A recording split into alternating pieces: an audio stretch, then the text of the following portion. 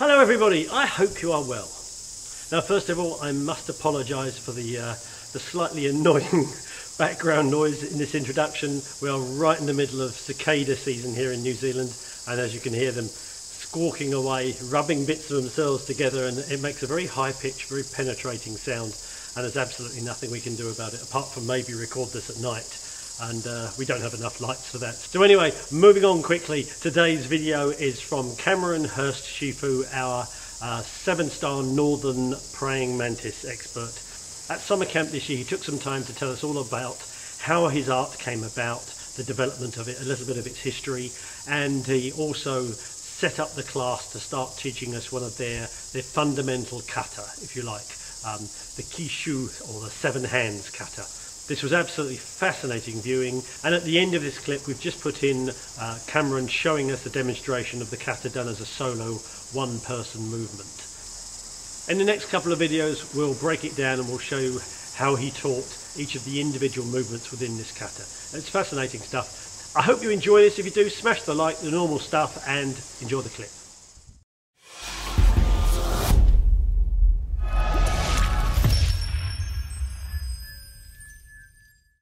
Alright, if you don't know who I am, my name is Cameron Hurst, and I teach 7-star Praying Mantis, or Northern Praying Mantis. There's actually a Southern Praying Mantis, so don't get confused between the two.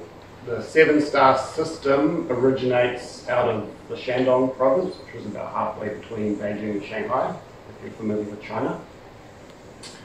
Traces back to the Shaolin Temple, which most people have heard of.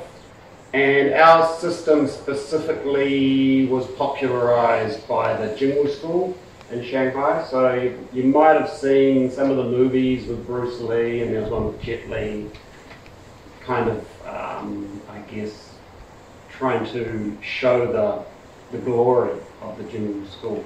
And that was a school set up around it was early 1900s, I can't remember exactly, maybe 1912? I think. And originally it was a man called Huoyanja who tried to set up the school, and it was a part of a way to kind of bring back some pride to the Chinese people, because they were kind of thought of in a bad way at that time. And their idea was to make the martial arts open to the public, because before that it was very much passed down through family. So they set up the school and they invited several masters from around China, and one of these masters was a teacher from Shandong teaching 7-star Praying Mantis. He came down, and the Jingwu school then spread around China and through Asia, and that's how the 7-star style actually kind of spread, I guess, throughout the world. Because from there they had people teaching in obviously in Shanghai, then you had southern China, Hong Kong, Malaysia, Singapore, I think all the way to Vietnam and all these other places. So that really helped the style. Along with that, some of the well-known students wrote books about the style, and so there's probably about, or in his kind of catalogue of books, I think he wrote about 50 books. Printed in Hong Kong, so there's a lot of kind of documentation about the style, and that's actually helped a lot to I guess sometimes fill the gaps in people's knowledge, which can be dangerous, but also just to allow people to see, I guess, the structure of the style and what it's about and some of the history. Our system is a traditional Chinese martial arts system, so it's similar to a lot of the other Shaolin systems. And what makes the Chinese martial arts not unique, but the way they break it down is something we're going to talk about today, is the 4 striking forces. And it's pretty simple stuff, really.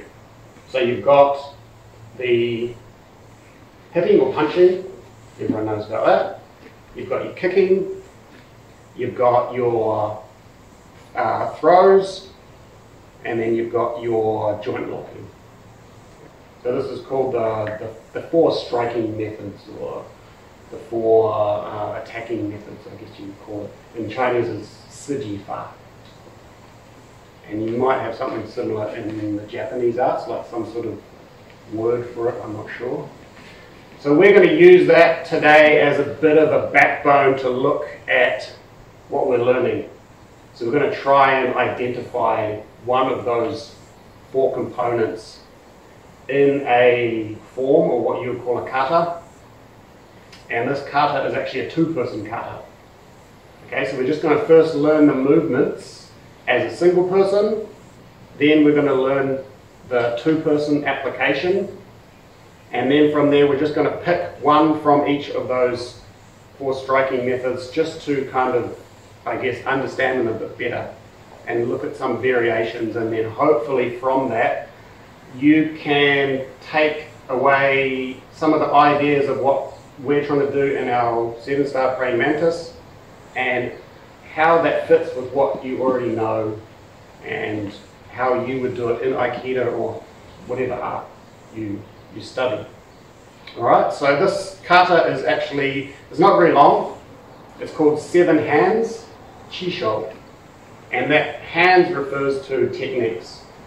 So it's essentially 7 techniques in a row. There's more than 7 movements, but there's 7 main techniques. Alright, and you can practice this as a single person kata, so you can practice it by yourself, or you can practice it as the 2-person, what we call dueda, the 2-person, I guess, application form. Now this form does have some different variations, so the one we're going to learn today is the earliest one that I learned, which is, I guess, maybe a little bit more simple than you might see in some of the other branches of our system, but not much. It's just some variations on the moves. And we consider this form more of a training form, so we use this as a training technique as opposed to a more standard traditional kata, because most of our kata are going to be 3 to 4 times as long as this kata. So when, from a 7-star praying mantis point of view, when we see this kata, we know that's not a standard kata, but it's a good way to cover the kata, learn about kata, how we do kata, and also the 2-person application / drill, if you want to think of it that way. Okay, so I'll just show you what we're going to do today.